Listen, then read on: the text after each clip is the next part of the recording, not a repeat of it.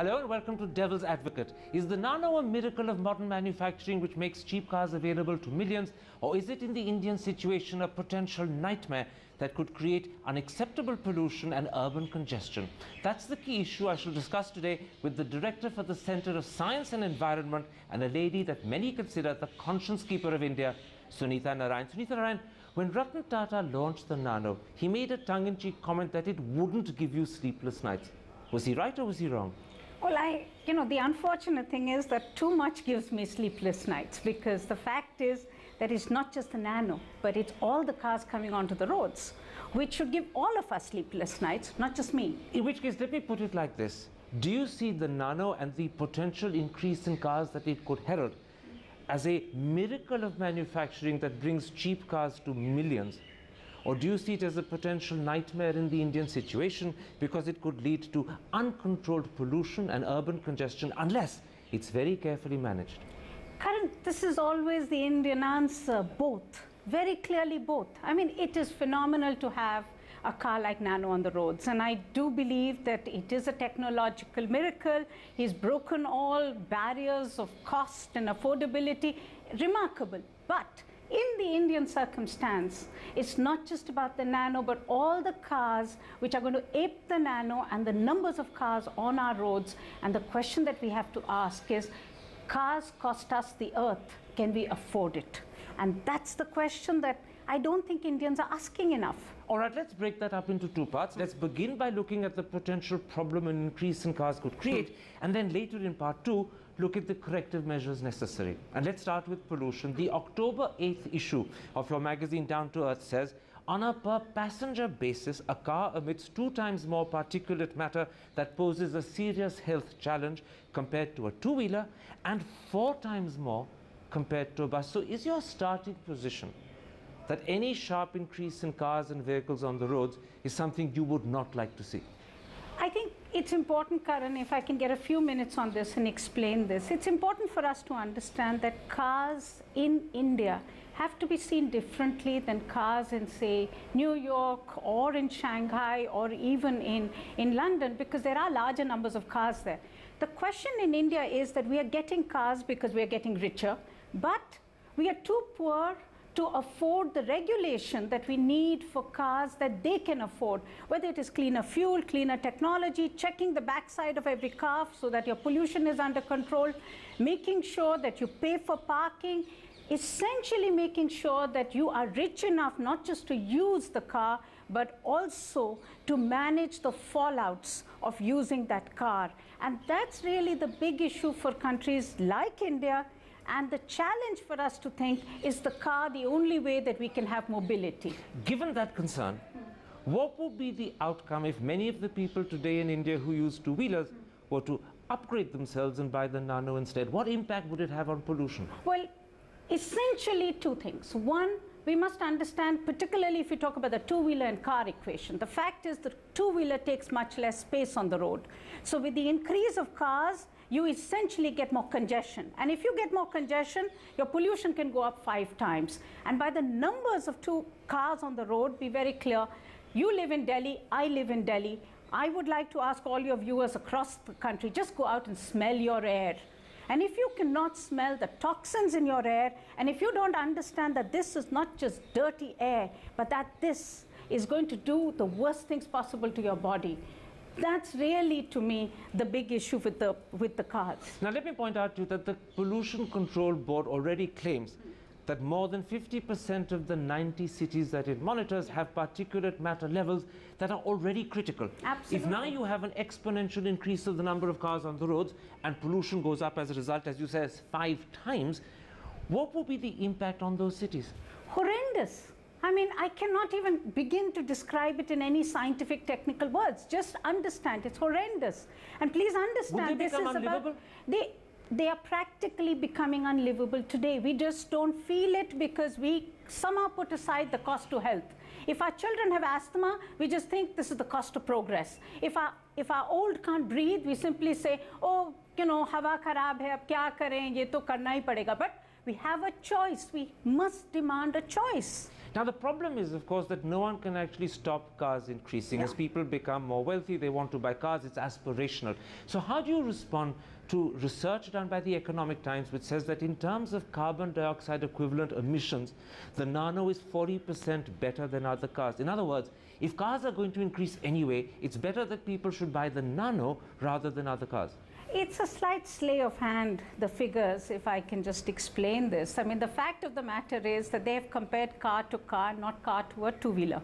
Okay? The two-wheelers in India are the most efficient, fuel efficient. You know that a person gets 60 kilometers per liter in a two-wheeler today. A car only at maximum will give you 22. So I think that's really not the debate in India. In other words, this research misses the point. I think this research really misses the point, and it's still looking at comparing apples to apples. And I really want us to begin to compare apples to oranges, and perhaps we'll make something quite different out of it. Perhaps the most interesting comparison of apples to oranges is the fear people have of the diesel Nano. They say that given that diesel emissions are far more toxic than petrol ones, do you believe there's a case for banning the diesel Nano? I think there's a case of banning all diesel cars. Be very clear about this, Karan, and this makes me really mad. But the diesel Nano in particular, because of its price? Well, diesel Nano and diesel cars, because be very clear, even a Mercedes-Benz owner who buys a Mercedes-Benz which costs 22 lakhs and above, but decides to run it on a fuel that is kept cheap because of the poor, this is criminal in this country. This is a loophole. This is exactly my point. Government in India has become a mere puppet in the hands of industry. What about points made by people like Murad Ali Beg, the car expert, who say that your concern about diesel engines is misplaced because you're not taking on board the enormous strides and advances the modern diesel engine has made? He points out that today, 49% of all passenger cars in Europe as a whole and 69% in France specifically are diesel. Yes, absolutely. But Mr. Beg is essentially playing with words, because when he calls advanced technology, it requires fuel of 50 ppm and below of sulfur. We have 350 ppm of sulfur in our fuel. So let's be very clear. We are far away from what he calls clean fuel and clean technology. What you get is toxic emissions. Please understand this. Diesel emissions are carcinogenic. This is not just simply about some dirty air. This is about your and my health. And you're saying that, in fact, the modern diesel engine would be undermined in India because of the dirty diesel available? You cannot use a modern diesel engine because you have dirty diesel in India, and Mr. Beg knows that. What about the impact of the explosion in cars on our roads on traffic congestion? Surveys have been done which show that between 1997 and 2002, the average speed of a vehicle on the roads in Delhi has fallen from 27 kilometers per hour to 15, and I gather now in the next 5 years it's fallen down to 10. Absolutely. So in the next 5 years, if you see 1 million and more Nanos on the road, not to mention the increase in all the other cars, could we have virtual gridlock? Karan, just look at Delhi. Delhi, often I'm accused of using Delhi as an instance, but just because Delhi is the richest city of India, we want all cities to become as rich as India. Delhi actually buys more cars than it buys two-wheelers now in terms of the growth of cars today. But if you look at this city, 20%, and please believe me on this figure, 20% of this city is under roads. Which is enormous, actually. Which is enormous. I mean, just imagine any city where 20% of your land area, 10% of this city is under trees. And yet traffic still doesn't move. And we have increased our road length by 20%, but the amount of cars on the road have gone up by 138%. And that's, I think, the big challenge for India. I'll give you another instance. Can I just, before you go to challenge, can I point out something? Your magazine Down to Earth says that, in fact, increasing roads is not an answer to the increase of cars, because as the road capacity expands, traffic expands almost equivalently. Is that really proven? It's absolutely, I mean, many people have been to London, and if you think about the orbital in London, you know what it's called in London. It's called the country's biggest parking lot, because no car moves there. And that's a 4-lane orbital ring road that they made around London. And that's happening to normal roads in Delhi. And that's happening to normal roads in Delhi. I'll give you another instance of our inability to understand the scale that we need to deal with. When we built the highway between Delhi and Gurgaon, which is a 4-lane new modern highway, this is coming with a capacity of 160,000 vehicles in 2016. Do you know the number of cars on the road today on that highway? 1,30,000. In other words, well before 2016, we'll have exceeded the built-in capacity. We've already exceeding it almost. So why do you expect that you will ever be able to keep up with the demand for infrastructure? This is also about the mind frame. Oh, we'll build more roads, we'll build more highways, we'll build flyovers. Now we'll build flyovers over flyovers, not realizing that they'll all get filled up. You will actually have less ability to move as cars come in. Let's take a break at that point, Sunita Narain. You've sketched out for us what the nightmare scenario could be if corrective measures aren't taken. Now let's look at what are the measures that are necessary to prevent the nightmare happening. That's in a moment. See you after the break.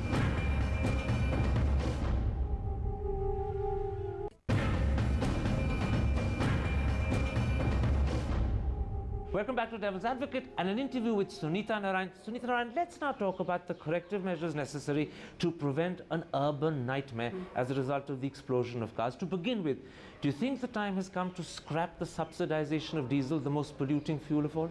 Oh, absolutely. I mean, because what you're allowing is cheap and dirty motorization. I mean, and the government is losing on every liter of diesel that we use in our private cars. If politicians won't bite the bullet and scrap the subsidization of diesel, would it be a suitable alternative to sizably increase the excise tax on diesel cars? Oh, I think that's exactly what we are saying. We understand there's a loophole. We understand that politicians are helpless because diesel is kept cheap for agriculture. We know that cars are making use of that loophole. So we are simply telling government, increase the excise duty. But I will bet you, Karan, that's something the government doesn't have the guts to do because industry will never let it. Well, we have a budget coming up in February. Let's wait and see. Would you say a second important step is to charge realistic fees for parking? For instance, in Washington, parking for a day costs $15. It's $30 in New York. It's 10 rupees in Delhi. You know, Karan, it's always amazing for me that we are allowing cars to come in without any of these regulations. I mean, just think, you and I, we go hunting for office space. We need a desk. We know how expensive it is to get that desk space. And yet, the car uses 23 square meters of space. 23 square meters of space. Just to give you a comparison, a juggi, a slum dweller's house takes 15 square meters of space. So just tell me, why is it that we are not charging for that parking at the rates of real estate? Your organization CSC a few years ago suggested that parking fees in Delhi should be increased to at least 120 rupees a day. Is that something you stand by? Well, we basically calculated the cost of providing that parking. And if you look at these multi-level parking lots that are coming up as an alternative, you essentially find to recover the cost you need to pay 30 rupees an hour. So we tried to give a slight sort of subsidy to urban dwellers and say 120 a day, but we know how difficult it is to get something like that. Do you think Delhi and perhaps Bombay need to go one step further? Do they need to emulate London and Singapore and charge congestion charges for motorists who insist on driving into the most congested part of town? Well, I think if you were to increase your parking rates, you would essentially have a high congestion tax. But if I can take us to another issue, which I think is equally important, and that's really what I call the mental barrier to change, because these are all, regulatory issues, but you can only have regulation if you believe that you can do things differently. When we brought in CNG into Delhi, everybody accused us saying, you cannot have CNG because nowhere in the world has it happened. We said this is a leapfrog technology. Now, the leapfrog that I am presenting is, you have cities in India where essentially large numbers of people drive by bus, not by car. Please understand this, 60% of this richest city of India actually drives by bus. The car moves, less than 10% of the people occupies almost 70% of the road space. Now the question is, can you reinvent that by essentially saying, I will not go through the car route, I will jump straight through the most affordable, Absolutely. most convenient public transport system. Absolutely. What you're suggesting, therefore, is a twofold strategy. On the one hand, you're saying, discourage the use of cars and thus take them off the roads without banning them, and encourage people by giving them incentives to use public transport. The problem is that you can only do the two together. You can't do them one after another. And at the moment today, public transport in India is neither reliable nor is it extensive. For some, it's not affordable, and certainly it's not efficient. How does the government give us the sort of public transport we need so that we would be incentivized to take a bus or the metro rather than want a car? If I can just be very blunt about this, by stop talking about it and by doing something on it. Let's be very clear. We are talking about a transition. We are not talking about adding a few buses onto Delhi's roads. We are talking about a transition of a scale that has never been done in the world. The government can do one thing very simply. You say act, don't talk, but what is the action needed beyond the simple answer of throwing more money at the problem? What are the specific steps? 3 things, if I could say. 1, get your taxes right. Today, a car pays less tax than a bus does. And it should be the other way around. And it should be the other way around. It's much more fuel efficient, it uses less space, it's much better for the environment, it provides access or mobility to a large number of people. Second is, make sure that you restructure your bus agencies, because your biggest challenge today is your bus agencies are inefficient. Focus on it.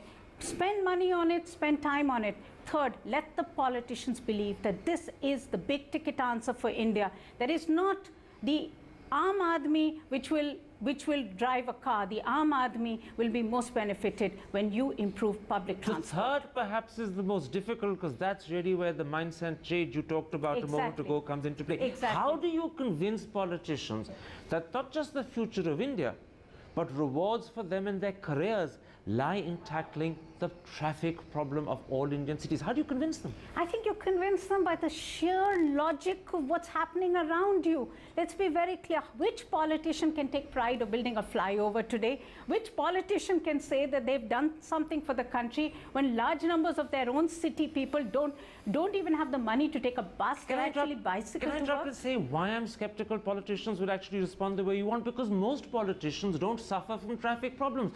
Ministers, the Prime Minister, the President drive through with convoys. The road is stopped for them. The traffic is cleared. You and I stand and suffer. They just sail past. They probably have no idea what traffic congestion means. No, undoubtedly. And the tragedy of India is the tragedy of New Delhi in some senses, because it is an India which is not in India. I mean, Lutyens Delhi, or Luton's Delhi, as you may want to call it, is one place in the world which will never have a traffic jam. But I think there is much more to this, Karan. I think my question is also to industry. Which Indian industrialist who has stood in front of their fanciest of cars has ever come out to you and said, I will make the cheapest, most affordable, most convenient bus, and I will stand in front of it and I will tell all of India that this is the way for mobility. So you're saying to Ratan Tata, it's not the nano car India needs, although many Indians do need it, Absolutely. and it's a boon, but what India needs is the nano equivalent of the bus. Well, he's also in the bus business, and I think he can be all our heroes if he was to now put his attention into making that bus which will drive not just a small part of India and will create all the congestion and the pollution, but will drive large parts of India and will do so at least risk to our health. So you're saying to Ratan Tata today, I appreciate the nano car, but I would value you much more. I'd consider you a much bigger hero if you produced the nano bus that would make public mobility cheaply possible and environmentally friendly for hundreds of millions, not just tens of millions. And I will add to it, in the most convenient way. I want to make sure that that bus breaks all barriers of class. You do not want a bus which is a rickety, dirty bus which is not air conditioned. The best you possible. want the best possible bus. You want it to be efficient. You want to make sure that your city can do this in a way that no other city in the world other than Singapore. Ratan Tata might not have caused you sleepless nights. Maybe what you're saying today is going to cause him a little loss of sleep himself. But let me end by putting it like this. Ratan Tata has made the people's car possible for tens, maybe hundreds of millions of Indians, but those people are not going to be able to use the people's car without needless suffering and pain unless the government responds and manages the situation. Isn't that right? No, absolutely, but I think also if we as Indians start having pride in thinking that we can do things differently, large part of India will not drive the car, they will drive the bus. Very quickly, because we have just 10 seconds, are you an optimist that the government will bite this bullet, or are you a pessimist? Oh, I'm absolutely an optimist, Karan. I believe the crisis is too big. We will have to find the answers. There is no doubt in my mind. Sunita Narain, a pleasure talking to you on Devil's Thank you, Advocate. Karan.